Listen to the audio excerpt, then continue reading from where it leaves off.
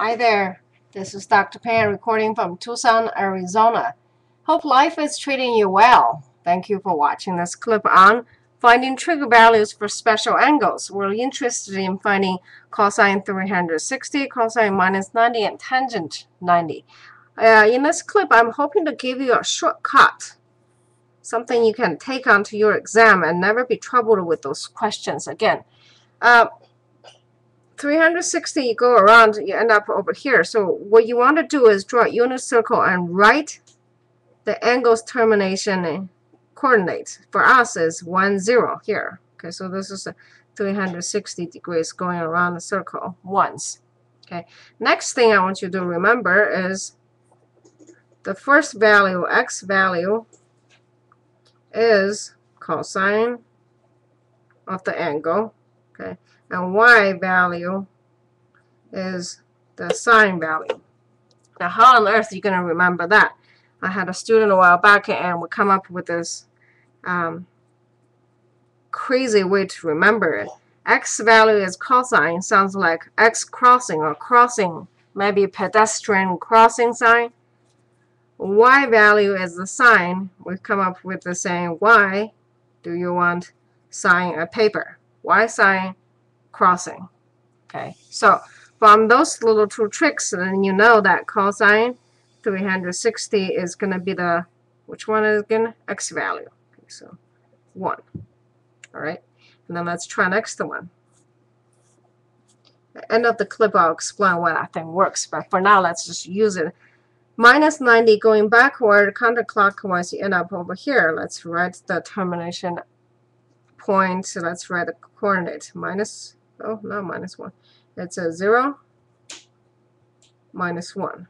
Okay, so again, x crossing. So cosine of minus 90 is the x value equal to 0. All right. Now, one more to go. And we're interested in the tangent of 90. Okay. Tangent is equal to sine of 90 over cosine of 90. So we're basically looking for this angle going counterclockwise. Let's write the coordinates down, and we have 0, 1.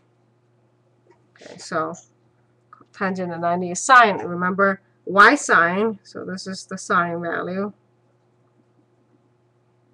Sine value here. So sine is equal to 1, but cosine equal to 0. So this is undefined. Okay, so here's a pretty easy way to handle it. Once again, this is kind of remember that crossing sign or pedestrian cross sign, and why do you want the sign in paper? Okay, now let's explain why that thing works. Now before we do that, let's have a math break. See this raccoon here? There's another one behind it, and then there's a kid feeding the raccoon, and then there's a parent flipping the kid upside down just to feed the raccoon. Bad parenting. All right, back to math. Why does it work? It works because how we introduced all those things at the first place.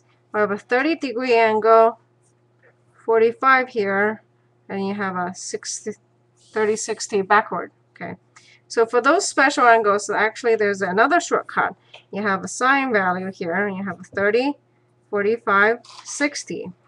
Okay, and then you have the cosine. Here's a quick way to remember it. You go 1, 2, 3, put a radical on, divided by 2. Okay, if you want to check it somewhere. And for cosine, it's completely backward. 3, 2, 1. Put a radical on and divide by 2. The reason that this one works using the ending arm is, take a look at 30 degrees over here. I'm running out of paper here, but if I had 30 degrees over here, I'm forcing the hypotenuse to be 1 using unit circle. And then the ending arm here has to have radical 3 over 2.5 as the coordinate. Okay, now watch carefully. Sine is half, so the y value is sine 30, right? Which we said earlier. Think of a y sine a paper, and then x value is the cosine 30 degrees. as we said before, think of a pedestrian cross sign. All right. Hope this one helps you. Once again, from Tucson, Arizona, this is Dr. Pan, making learning math fun, at least trying to. If the video has been helpful, I would appreciate a comment or a thumb up. Until next time, have a confident day.